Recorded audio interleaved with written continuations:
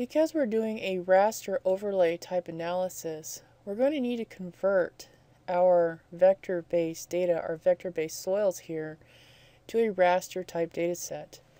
So to do that, I'm going to use the conversion tools in the ARC toolbox, and I'm going to navigate to raster. So I'm going to go from polygon to raster. So I'm just going to drag and drop this tool right after my MP soils output. So I'm just going to drag and drop it over here. I'm going to kind of pan this over to the right a little bit, and then move the tool so that it's close to my MP soils. And then I'm going to use the connection tool and connect MP soils to polygon to raster tool as an input feature. I'm going to go back to my select tool. I'm going to right click on my polygon to raster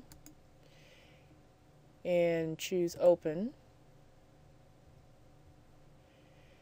And then at the top, that's my input that I connected. My value field, now here this is where I can specify exactly what I want my model builder or ArcGIS to make into a raster, and of course we want that depth to restrictive layer lithic bedrock.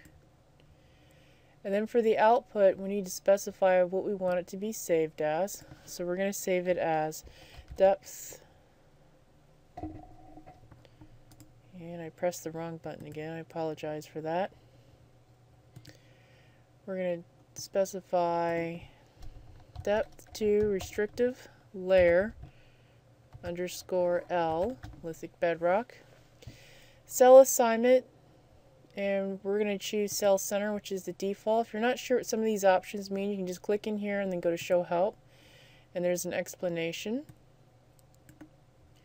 Priority field, we're going to leave that at default. Cell size, we're going to choose a little bit smaller resolution. I mean, we realize that our aerial and our topography is probably not going to have this resolution that we're going to specify.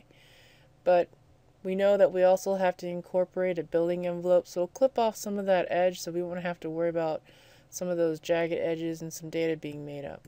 So basically we're saying that our edges are not going to matter in this case.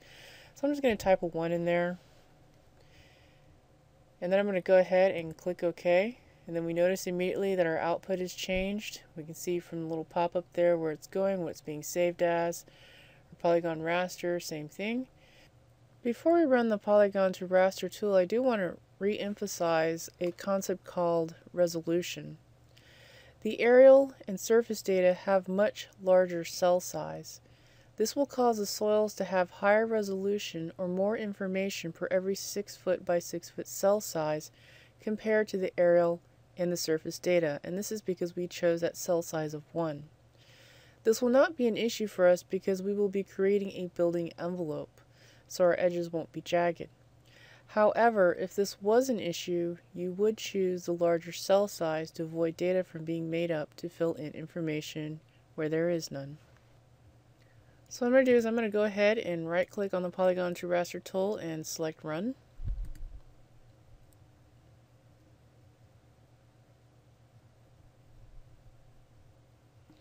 I'm going to click close when it's done. I'm going to right click on this and choose add to display. And it should add it to the display. And right now it's underneath the vector based one, so I'm going to drag and drop it on top. And right now it's using a different symbology, so I'm going to right click on it and go to properties. And I'm going to change it so that it matches my symbology of the other one. And then over here where it says label, I'm probably going to want this to be more descriptive since I no longer have kind of an attribute table with all that nice information in it anymore. So I know this is referring to 127 centimeters. So it's 127 centimeters to lithic bedrock. And over here, I'm going to add centimeters again to lithic bedrock. And then this count information is telling us how many cells are classified as having a 127 centimeter to lithic bedrock depth. So it looks like about 755044. That's how many cells. This information here is actually kind of useful, especially if the developer wants to know, like, well, what percent of my land is undevelopable or is going to have this lithic bedrock issue. And here you can quickly run some calculations. So I'm going to go ahead and click apply and click OK. So what I've done thus far is I've met that one sub-objective that talks about subsurface conditions capable of supporting an amphitheater. And that's this row of tools. So I'm going to go ahead and save my model and save my ArcMap document before I start the next data extraction.